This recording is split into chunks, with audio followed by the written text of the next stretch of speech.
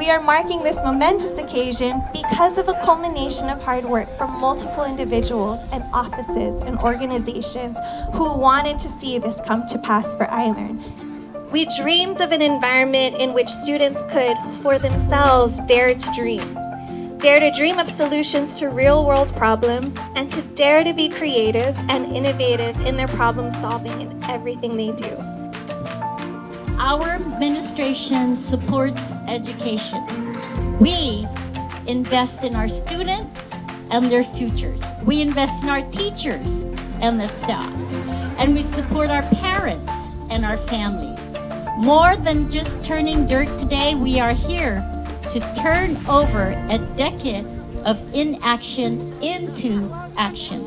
We need to let our students know that we care for them and that we care for their education and that we care for their career and that we care that they become productive members of our community. So at the end of the day, who's going to benefit from all the hard work that we've done?